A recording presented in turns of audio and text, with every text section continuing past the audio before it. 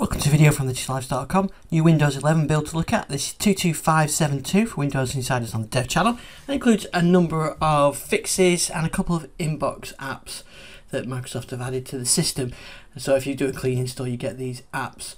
The first one they've added is Microsoft Family, which this is the app which I need to install because it's not a clean install. And that's a family safety, so where you can do the things like you can set how much time your kids can get on their Xbox, you can put filters on, content protection, that kind of thing, and that's an inbox app.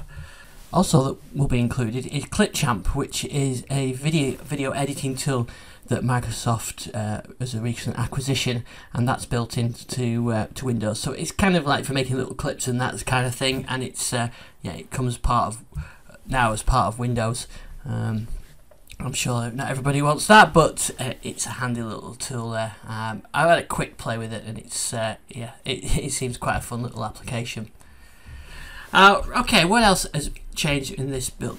Well, in the let me close ClipChamp. In the search box, we've not seen this yet, but we're going to soon see a Microsoft are going to soon change this next week. In this search box, Microsoft are going to update this, and it's going to include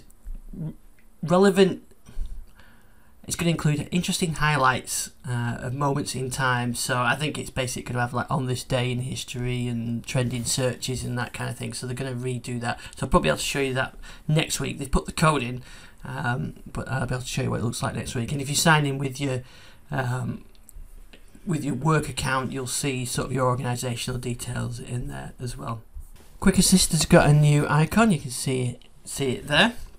And they've actually updated the printing dialog box. I'm not ready to print at the moment. I've even got a printer set up on here that shows you the print queue. They've changed the notifications in Focus Assist as well. And one thing that has changed is Windows Media Player.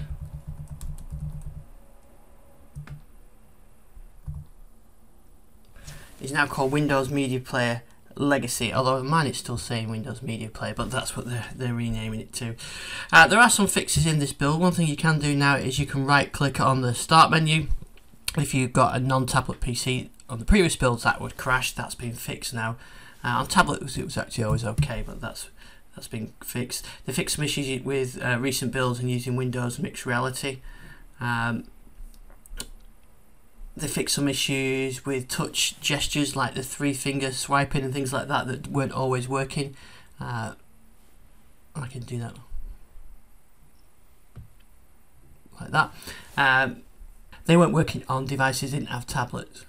Touch gestures are now restored on all devices. Some of the touch didn't work on non-tablet devices before, but they fixed that as well. And they fixed the reliability of this taskbar.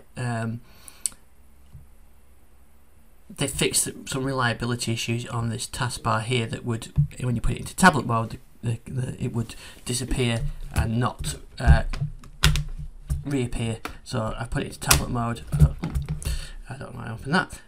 So when you put it into tablet mode, the taskbar collapses and it wasn't popping back. So when you put it into tablet mode, this wasn't collapsing correctly, or it would sometimes pop up and then it wouldn't disappear down again. I've got a separate video on using Windows 11 with tablets from all the previous improvements, so actually you should check that out.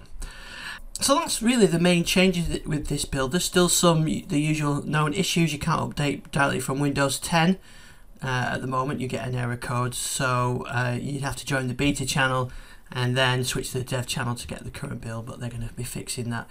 The taskbar doesn't always collapse in tablet mode. It's also the same before this. When it collapses in tablet mode, there's still an issue where it doesn't automatically collapse when you click outside of it. So that's it for build 22572. Not a huge amount to see, but some interesting fixes on there, and don't forget to check out my video of all the new tablet feature improvements. Thanks for watching this video, and I'll see you on the next one.